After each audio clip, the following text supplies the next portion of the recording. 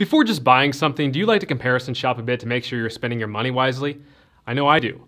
So why don't we do this with our healthcare services and procedures? After all, the cost of a CT scan can range from a few $100s to thousands.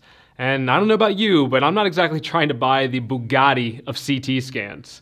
Now, we don't comparison shop for these things because it's very difficult to do. But the times, they are changing. Healthcare has finally caught up with, well, everything else. And with new pricing transparency regulations starting in 2021, you'll finally be able to compare the cost of hospital procedures ahead of time instead of getting gobsmacked on a perfectly good Tuesday when your final bill arrives. Using an online tool, you'll be able to create your own estimates at different institutions so you can make an informed decision.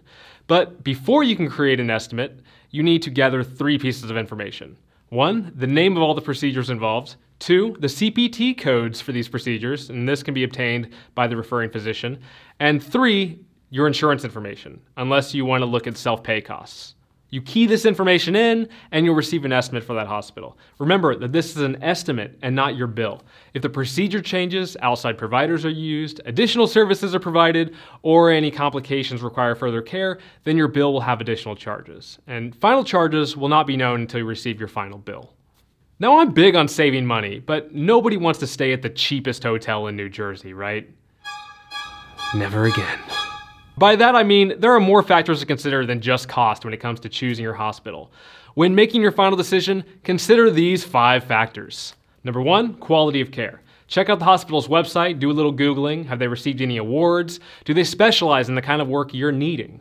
Are they ranked on Becker's or other healthcare publications? Number 2, location. Is this better hospital with the lower price worth driving 150 miles to go visit? Hey, maybe it is. Sometimes it may even be worth jumping on a plane and flying across the country for the right treatment at the right price at the right hospital with the right reputation, right? Number 3, customer service. When a patient at that hospital encounters a problem, are they usually satisfied with the help that they receive? Remember that next patient with a problem could be you. But if you don't have any personal experience at that facility and you don't know anyone who has, to learn about their customer service, you will have to turn to our 4th consideration, reviews. Now you can find reviews on Yelp, Google, healthgrades.com, Becker's Hospital Review, and even Facebook. But don't get spooked too easily. Keep in mind that people are much more likely to leave a review about a bad experience they had than a good one. So your ratios of good reviews to bad ones are always skewed. And lastly, number 5, in or out of network. If you have insurance, you want to know if a hospital is in network or out of network, as they'll have different pricing.